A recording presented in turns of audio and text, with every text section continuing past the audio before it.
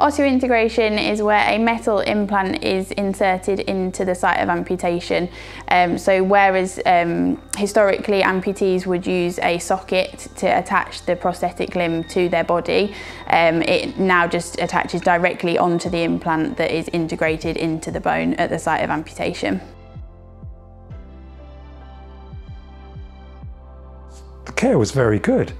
It was quite a surprise when Mr. Can come in the morning and tapped the end of the thing, the socket, to see how good it was. I was expecting it to hurt, but there was no pain whatsoever.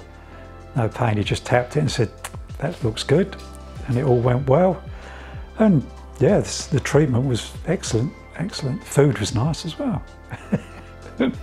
Oh, well, the care was very good because I felt that they took hold of everything, and I knew that because it was linked to rehab that I didn't have to arrange anything, it was all in hand, and I felt very well cared for. It's been 7 weeks since the surgery now. I feel very well. I think my wounds have healed and I've just started rehab.